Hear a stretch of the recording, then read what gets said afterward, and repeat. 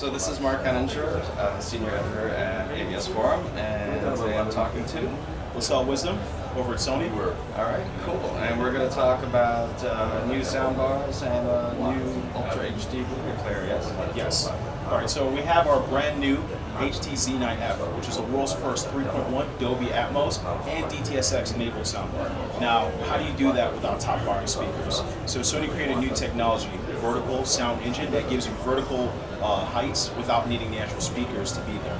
So it's 400 watts of power. It also supports high res, and it has 3 HDMI ports. You have 2 in and 1 out. The great thing about the ports are they support 444, 4K 60, and they support HDR10 and Dolby Vision pass-through.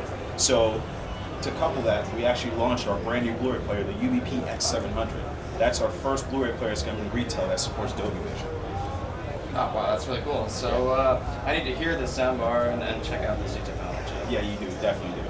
It's definitely, it's going to blow your mind because it's the first time anything can be done with 3.1. So front-firing speakers give you the Atmos effect.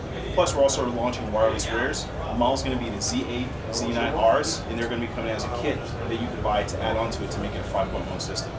Cool. Do you have any estimates on how much does it cost when it come out? So I can't give you the price of the Blu-ray player or the wireless rears, but the bar itself is going to be $899, and that comes with the wireless sub. Awesome. All right. Well, thanks a lot. Thank you. Thanks for watching.